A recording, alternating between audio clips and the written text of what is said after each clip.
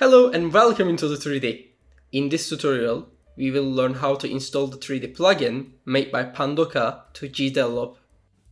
First of all, to be able to download this, you need to go to GDevelop's website, and I will put the link in the descriptions. On this page, scroll down and you will find the link to Pandoka's itch.io page.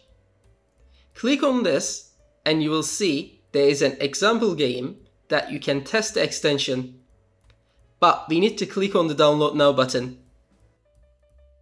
On this new panel, you can help the developers of this tool by donating, or you can simply click on the no thanks link. In this new page, we need a file called JSO. Click the download button next to that, go to the downloads folder, and inside this, hold right click and extract the files. So this is the extension that we will install to the software. Now let me show you how we can install it. First, we need to open a project or either create a new project. For now, I will open a project that I already created. In the project, go under Project Manager and you should see the Extensions tab. Click on the Create or Search for New Extension button.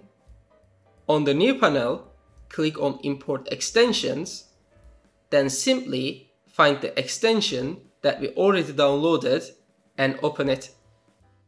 Now, if you close this panel, go to the Events, click on Actions, Other Actions, and you should be able to see the 3D extensions. So that was it for this tutorial. If you want to see more GDevelop tutorials, please comment down below and don't forget to like and subscribe to the channel. Once again, thanks for watching. I see you guys next time.